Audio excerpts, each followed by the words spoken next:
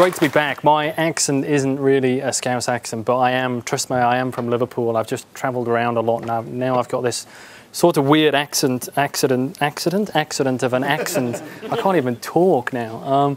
So anyway, it's great to be back. When I knew TEDx was happening, and I spoke with Herb earlier in the year and found out that one of the TEDx's was going to be in Liverpool, I pretty much begged actually to come along to this, because I think TED is just a fantastic kind of organisation, set of talks, but mainly because it was an opportunity to kind of come home, and any opportunity to come and spend time with the family, but also to come and spend time in Liverpool is good fun.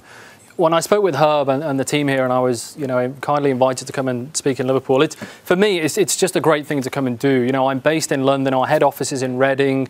Frankly, we don't get out into the north, into the regions enough, I think, both as Microsoft as a company, but also just generally, I think, technology tends to sort of gravitate in the south, or people think it gravitates in the southeast.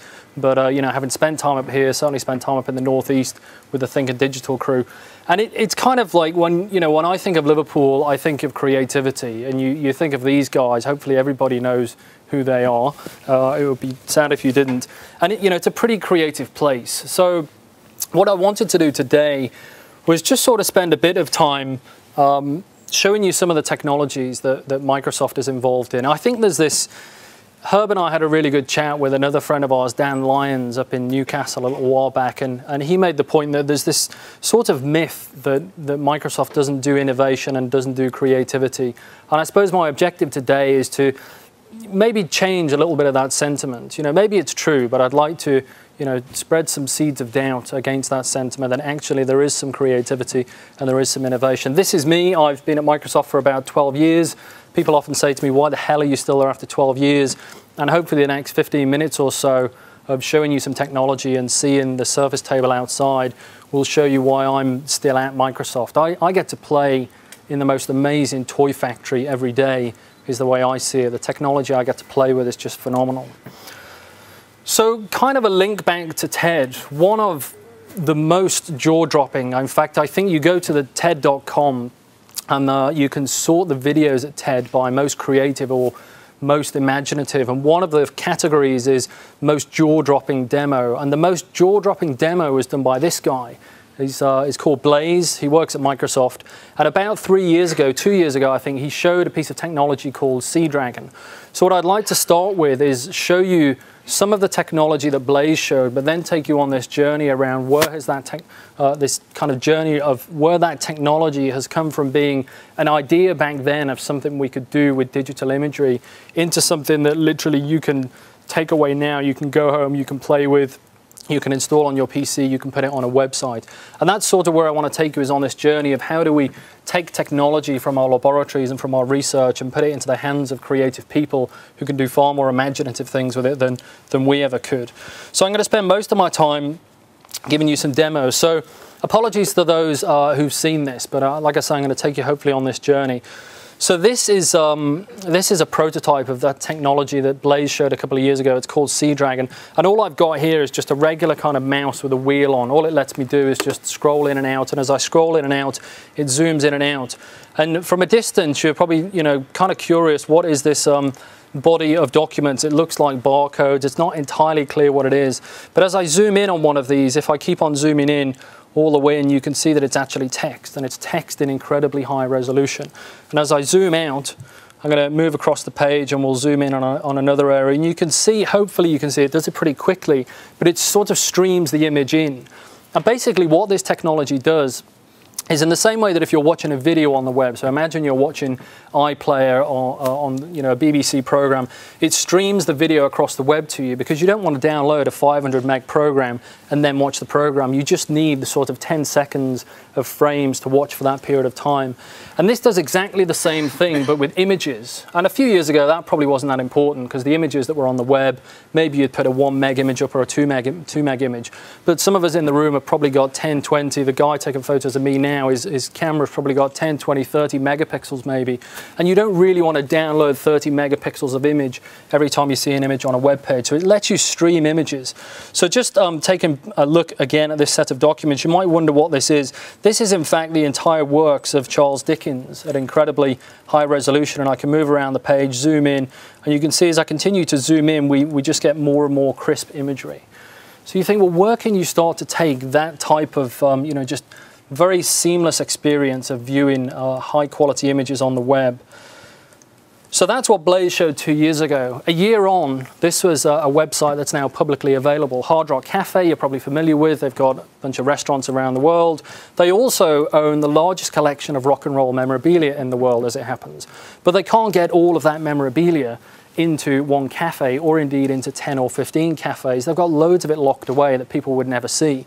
So they came along and said, well, we think we can use this technology to start to put our archive, our rock and roll archive, onto the web. So let me show you what they did. They've gone around, they haven't put the entire thing on, but you can go to this website now, when you get home, just search for Hard Rock memorabilia. So we can do things like, let's take a look by type, and if we go into instruments, it resorts the images. So now it's just showing me guitars and instruments. The one I'm going to concentrate on is this one here, and each time I click on the image, it moves me a bit closer to the image. Turns out this is a 250 megapixel image of Bo Diddley's guitar. So what does 250 megapixels look like? Well, if you're sat at home, it probably looks like about 15 minutes worth of download. It's not particularly exciting. But if you're sat using this technology, it means that I can zoom in and zoom out, and you can see as I zoom in, it drags in just the piece of the image that I need at that point in time. If I zoom back out and scroll along here, I'm going to zoom in on this. I'm not a musician, so I don't know what that knurled thing is in the bottom left. Does anybody know what that thing's called? A knob. Brilliant. It's the tone knob, fantastic. So that's it. I'm going to scroll in on the knob. So you can see as I scroll in on the knob, then the image gets crisper and crisper. In this case, we can sort of make out the reflection of the guy who's taking the photograph. If I go across the guitar here, what's this piece in the middle called? The bar or something? This piece where my mouse is. The what? The pickup. Okay, so on the pickup here, if we go in, this bit here where the mouse is, that's the thumbprint of the person who was taking the photograph. So you can see it's just a fabulous way of starting to work with very high resolution images in a really seamless way. You don't look totally stunned yet, so let me try something else. Featured artists. We're going to go local, we'll try the Beatles. So there's a lot of Beatles stuff on here, some very cool Beatles stuff, things that you've probably never seen before, like this harmonica up here, and you can go in and take a look at it in quite a bit of detail. But there's one very special item on here that's been slightly modified. So I'm going to scroll in on this one. This is a letter that the band sent to the tour security guy in 1964. And as we zoom in, you can see the image there just very quickly got crisper. This is coming in live across the web. It's not stored on this PC. This is all across the web. But you can see the guys chose to sign it in their own inimitable way, just with an ink splodge. And we can scroll on along. The piece I want you to concentrate on, in the top left corner here, Hard Rock have done something quite special. They've taken, with Sea-Dragon, this technology, you could take an image and embed another image and embed another image. So what that means is they've put this sort of artificial stamp in the top left corner. And it turns out that it's 16 of their restaurants from around the world. This one right here that we're going to focus on is the Paramount. Turns out this is where the Beatles played their first gig in 1964 when they went to the US. So keep concentrating on the Paramount. I'm going to scroll in on this window here. And you can see actually they've embedded an image, and this is the suit that the guys wore when they flew over there on TWA. These are the cheesy little TWA bags they were given. And if we scroll into this thing right here, this is another picture inside the picture, and it's a caricature of the four band members. And you can see, we can scroll right in there and see the kind of plastic detail, if you like, on Paul's face. Go down and take a look at his signature. So it's a very seamless way to look at high resolution images very quickly. Now the real beauty of this is I'm going to scroll back out. So I'm coming all the way back out to the rabbit hole. So I'm going to scroll out and scroll out and scroll out. And you can see just kind of how far down the rabbit hole we just went. So it's a great way to use high-res images on the web. So the final kind of piece around this is you think, well, okay, that's very cool. It's a nice website and all. What can I actually do with it? Well, you can take your own photos now. So 2 weeks ago, we launched a website called seadragon.com. So this is a guy who's got just some fabulous photos up on Flickr called Yoshef. So this is his photo I used at the start. All I'm going to do is look at the URL of this photo. So I'm going to copy that, go over to seadragon.com and post the URL in here and click on create. Oops. So again, this is a live site. This is what it comes up like. Post the URL in and click on create, fingers crossed.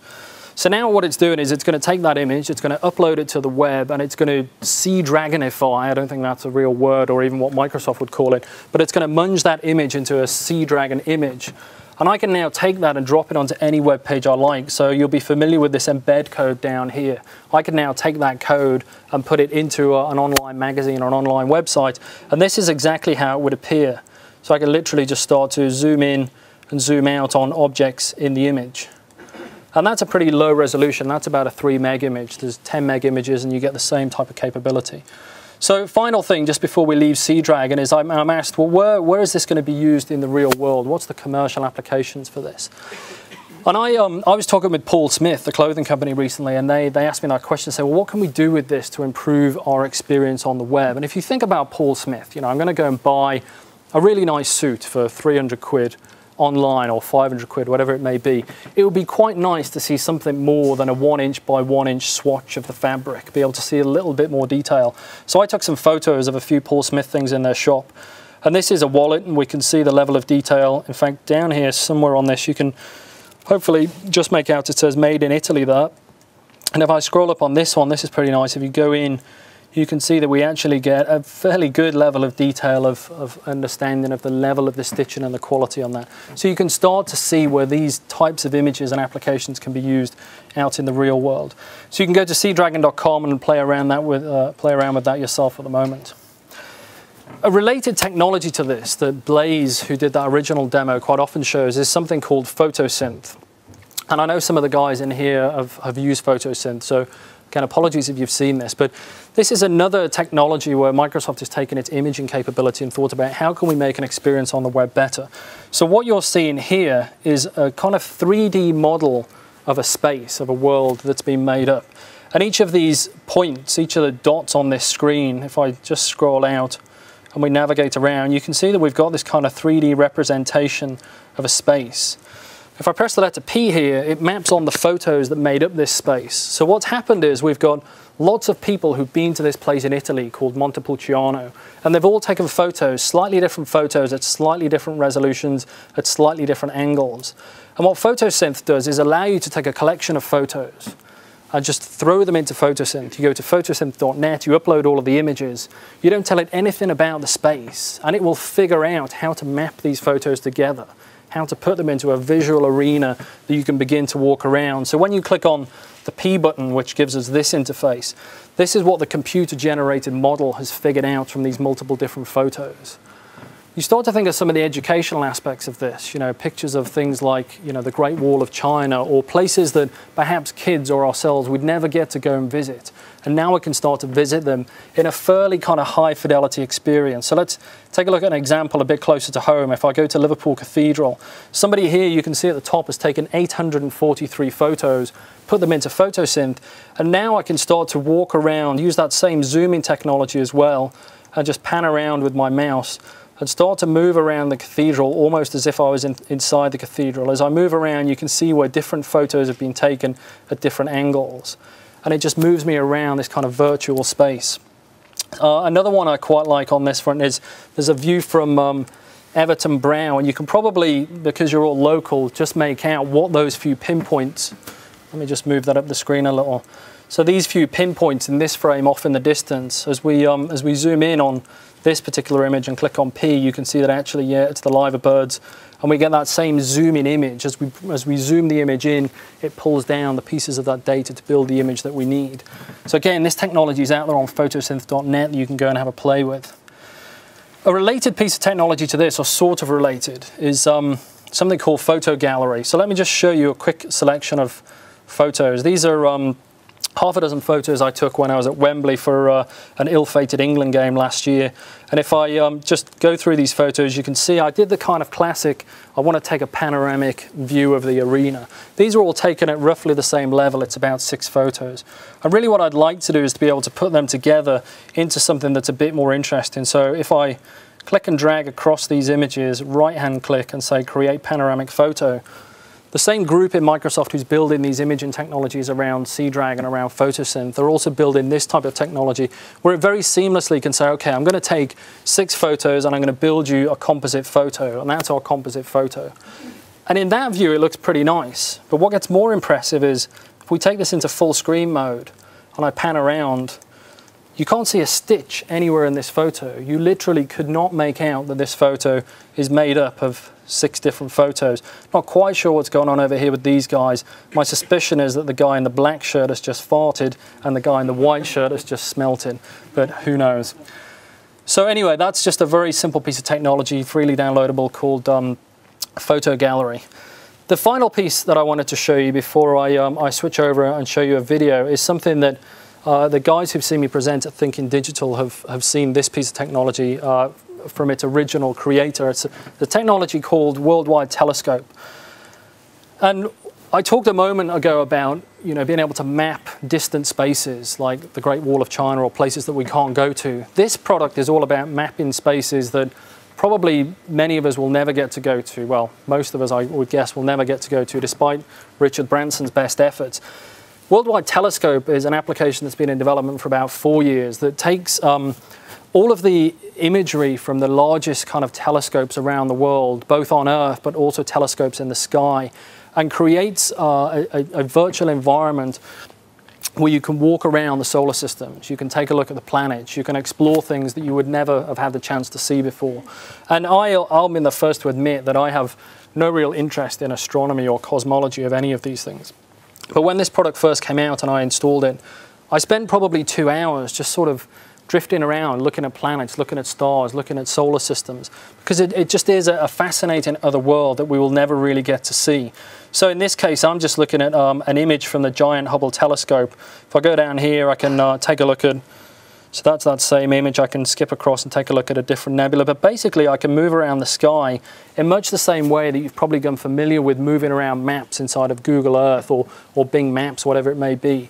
I can right-click on objects in the sky and it will identify what they are for me, where they are in the solar system. So this is in Taurus, and it tells me the altitude of the object. I can go straight out to a Wikipedia link and it will tell me about that particular star and where it sits in which constellation and which galaxy. And again, you think about the educational aspects, capabilities. You can build your own tours inside of this. So if you were familiar with a solar system or a particular set of planets or stars, you can build and record your own guided tour and publish that out and let other people see that. A few other interesting things in here. Interestingly enough, we can take a look at Earth. So this is imagery that's taken from telescopes up in the sky that looks down on Earth. So it's kind of quite unique imagery. There's also some other fun things in here. So this is the Apollo 12 landing site. And we can pan around in the same way. They did actually land on the moon, contrary to popular opinion. They landed on the moon. We can see things like the rovers that are, this is just bringing in the images across the internet now. You can see they get a bit crisper. So these are rovers that are out on planets taking samples and images of places out there.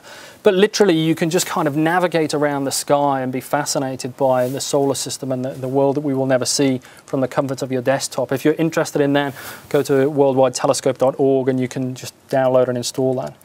So those are just some simple examples of some of the technologies that we're trying to put out there to allow people to be creative with. All of those things that you've seen, you don't have to pay for them. You can just go and play with them. They're all on the web, and hopefully they're helping people, be more creative in their particular industry. So the next thing that I wanted to show you is a video, and when this is finished, I'll explain some of the background to the video.